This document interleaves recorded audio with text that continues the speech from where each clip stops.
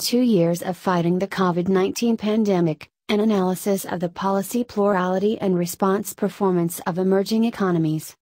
This article is written by 3 authors. First author Sabrina Barowa.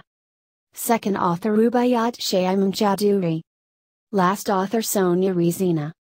Contribution and originality of the study is that, till now, different countries have taken different measures to fight against COVID-19. However, no comparison has been made among the emerging countries' policy evaluations.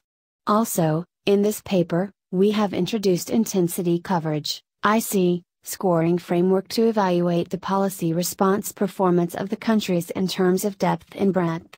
This framework is the first time introduced which the authors prepared. The COVID-19 pandemic has ruined the faster growth patterns of emerging economies. Emerging economies with their constraint of resource availability and resource allocation response to the epidemic differently based on the extent of damage and recovery required.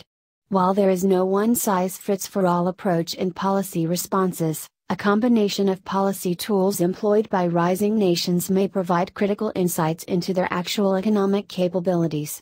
In this paper, from January 2020 to December 2021, we examine and evaluate the policies adopted by emerging economies to combat the pandemic.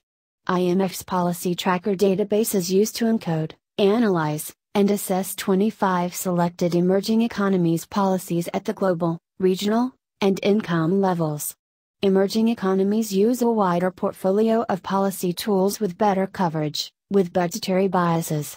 Findings could help understand the heterogeneity of policy responses across emerging economies during the pandemic's economic disaster.